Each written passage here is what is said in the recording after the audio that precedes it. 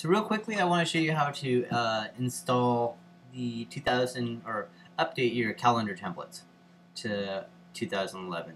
You want to go to the Help Center and click on the templates page and click on the 2011 calendar graphics and go ahead and click open.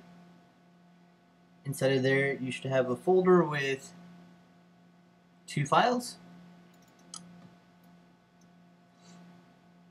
And then I am going to right click on these and copy.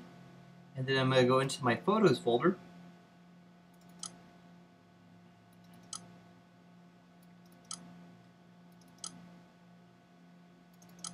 And then into templates, borders, sample borders, and specialty. And now I'm going to right click and paste and replace those 2 graphics. Click yes and yes. And now when I open the template,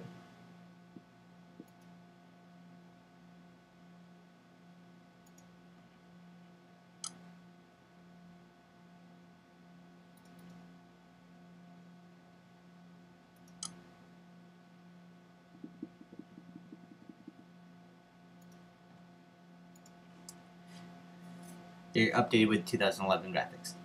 Thank you very much for watching.